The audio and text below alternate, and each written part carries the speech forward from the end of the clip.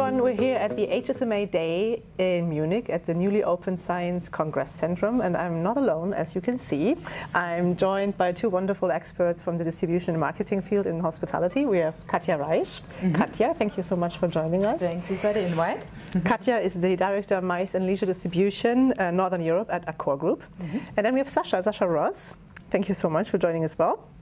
You are, yes, I love it.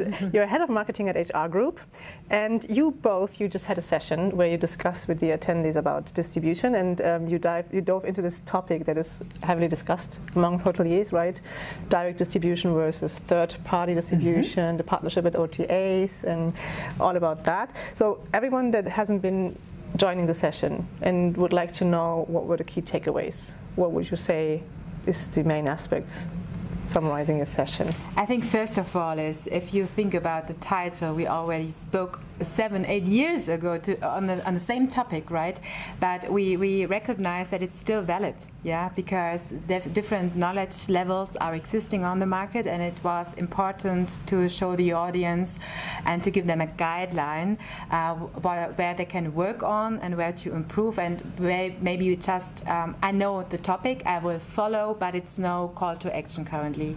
And I think Sascha has some more concrete examples what it's all about with this cooperation with third parties. So what is it? How do we get rid of the OTAs? Is it about that? No, it's not. So it's not an OTA bashing, at least. So for the hotels, so they need to find the niche, they need to find the position in the market, in the brand, or etc. And at least they need to be the owner of their own rate. So why should I sell the room cheaper on a third-party platform? Doesn't matter how it like to call, but be the owner of your own rate, be the owner of your content strategy as well, and be the owner of your own strategy. So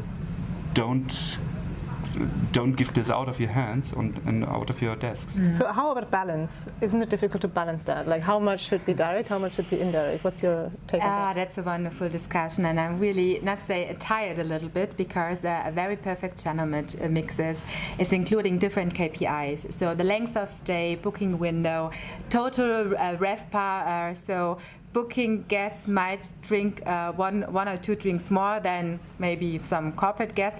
So you have many dimensions you have to reflect. And the channel mix, I think I used a key sentence during the session to say, use OTAs like medicine. If you don't feel good and you take the medicine, you will recover.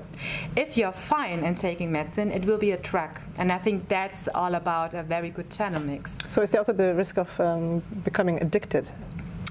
There's a risk, yeah, if you don't do your homework. So know your strategy, know the business, know the advantages of each OTA, because they're different. And no one is pushing you to sign a contract with OTAs. You are free to choose. But if you are choosing one of the OTAs, then it's a partnership, it's a cooperation, yeah. Sascha, anything to add?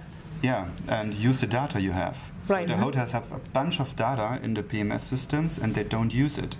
So add a CRM system, something like this, and a dedicated person behind who wrote the strategy for the hotel or for your needs, and use the data. It's not only for the sales landscape.